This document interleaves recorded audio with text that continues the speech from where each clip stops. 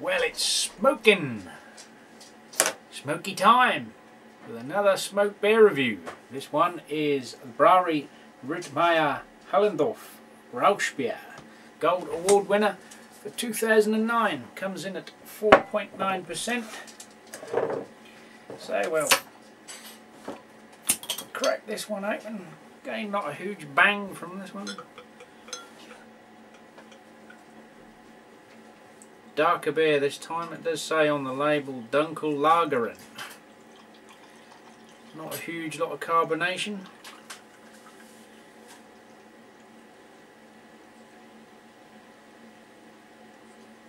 I do sometimes wonder with the swing tops if they always seal properly. It did stick down there, but it was normally they come off with a resounding crack. But that one was a bit of a sticky hiss. What do we got? Some more smoke, some more malt. This is Dunkel. Nice dark lager there, you can see. Almost a chestnut auburn colour. Very little head. Got carbonation streaming up the glass, just very gentle.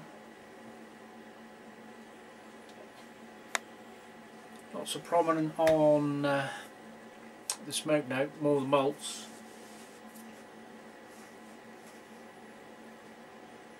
A little bit of sweet caramel. Let's have a taste.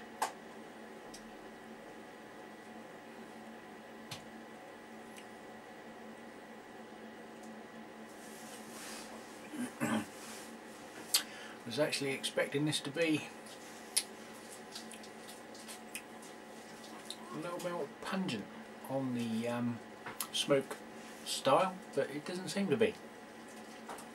It's noticeable. There's a lot more sweetness with this one.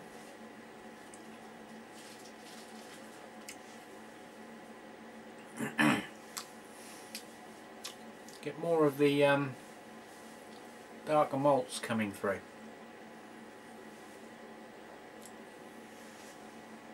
This would probably be even an easier starter for someone who want to try the style. Now, I notice they have changed the label to this one, which is obviously they're showing depicting the World Beer Award Star Award, but it is sometimes it comes through to us branded with a slightly different label. I don't think it's a different brew.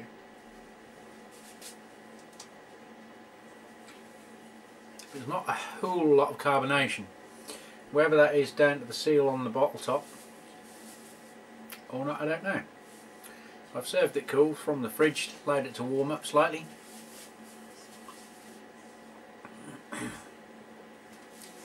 These glasses aren't really tall enough to take full advantage. It's more of a lighter taste, not so much on par with smoked bacon. It's more of a smoked ham. It's difficult to tell you what in the smoke category it comes in at. This one is much more of a rounded profile. You've got a little smoky note and then the sweetness going round. It's not really any bitter hit.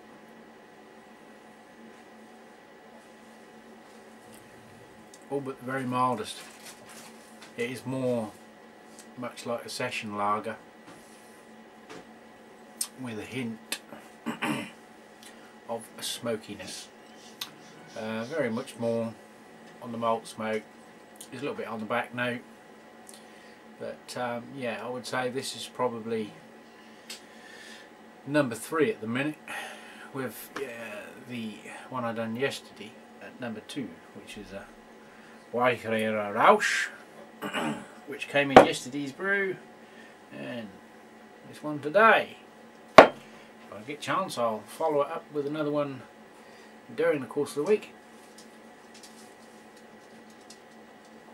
which is the Smoky George, which is also from the same brewery, but that one is a smoked whisky malt from Scotland. So So I know one or two people might be interested in that one.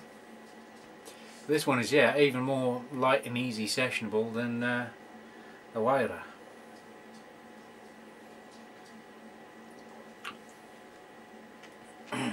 So it's a lager, so you can't really sort of say there's lots of different notes. You can get the dark caramel malts, the smoked malt, very light. This has still got plenty of date on the bottle, so who knows? I'll try another one, see if it's a little bit fresher. Maybe the seal will be better. Could have been that. Bit disappointed with the appearance, but taste wise, probably a better one to ease into. This is basically a dark lager with a hint of smoke.